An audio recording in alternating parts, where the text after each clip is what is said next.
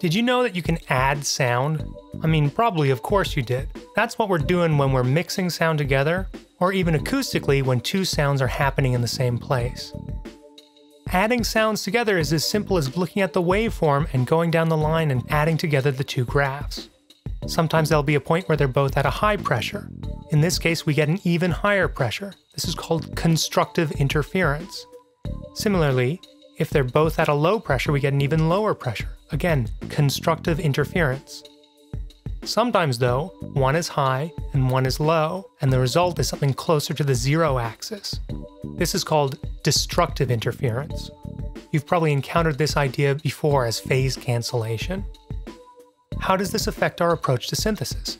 Well, today I want to talk about additive synthesis. Additive synthesis is a synthesis technique that's based on combining simple waveforms at various frequencies, amplitudes, and phases to create complex waveforms. A simple waveform is a sine wave, a single frequency, and all waveforms can be expressed as the sum of sine waves, as their component frequencies. Any sound you hear can be broken down into individual frequencies, component sine waves. This was a concept demonstrated by the French mathematician Joseph Fourier. So again, sine wave is a simple waveform made up of only one frequency. In contrast, there are also complex waveforms, waveforms comprised of multiple frequencies. We can build these complex waveforms by adding simple waveforms together, and therefore additive synthesis. When we add two waveforms together, we're going to get these patterns of constructive and destructive interference that result in a more complex sound. We call these frequencies that add together to make a sound its spectrum. And we can think of this like a spectrum of light, where white light, when you run it through a prism, you can break it down into all the component colors. Fourier analysis is when we analyze a complex waveform and find out what all of the component sine waves are. When we do this, it's important to understand the significance of the relationship between the frequencies. So let's label a few of these frequency components. First, the lowest frequency of a complex waveform is going to be the fundamental. All other frequencies are partials. Not all partials are created equal though. The frequency components that are whole number multiples of the fundamental are called harmonics. So, for example, if we have a fundamental of 100 Hz, the first harmonic, 1 times 100, is 100, the fundamental. The second harmonic is going to be 2 times 100 at 200 Hz. Third harmonic is 3 times 100, 300 Hz, and so on. Now, this can seem a little confusing at first. How can multiple frequencies add together to make a sound? I'm going to demonstrate this a little bit here in Reaktor. Here I have a bank of sine waves. They're all set to be different harmonics, and then I have individual amplitude controls of each one. Right now, just the first harmonic, the fundamental, is turned up. Let's hear that. Again, just a sine wave. I'm going to hold that down, and then I'm going to turn up this third harmonic and the sixth harmonic here.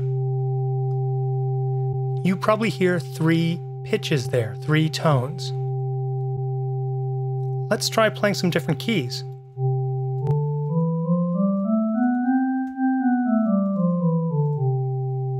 Do you still hear 3 tones? Or do you hear those 3 frequencies now as part of the timbre? Let's add more.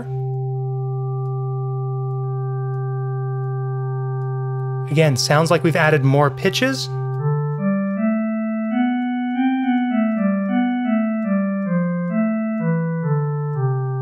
But as we start to move them around together at the same ratio, we start to perceive it as timbre instead. Adding more.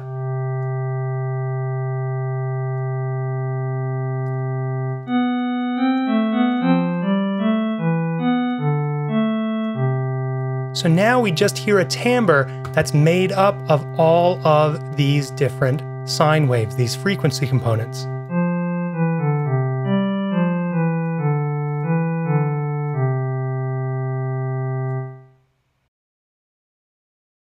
Let's use Fourier analysis to look at some components of sounds.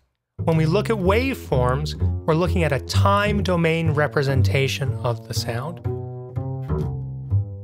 We're looking at a graph of air pressure over time. Again, time is our x-axis, time domain. To look at the harmonic spectrum of a sound, let's use a frequency domain representation.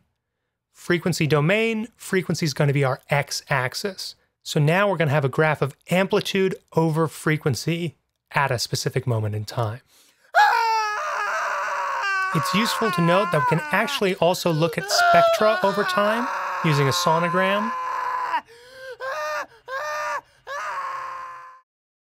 A great example of additive synthesis is Tanaka's Meissner alpha from 1978. Using a device called a U-pick, he drew lines on a piece of paper, and then those lines, based on their height, were mapped to different frequencies. You can hear sounds going up and down, but you can also hear the combination of different frequencies make timbres and not just sounds.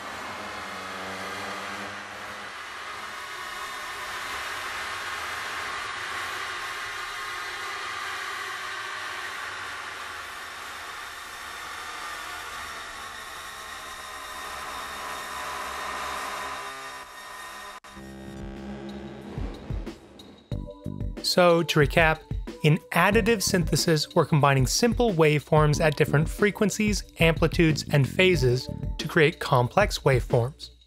We can make any sound by combining simple waveforms, but in order to do so, we're going to need a lot of sine wave oscillators, one for each of the frequency components of the waveform. This might not always be the most efficient way to create a sound. In wavetable synthesis, for example, we can make complex waveforms with just a single oscillator, but wavetable synthesis can only synthesize periodic waveforms based on the wavetables that it has in its memory. Additive synthesis has the potential for more detailed control of sound, the ability to change each frequency component independently, as long as you have the processing power to run a sufficient bank of oscillators.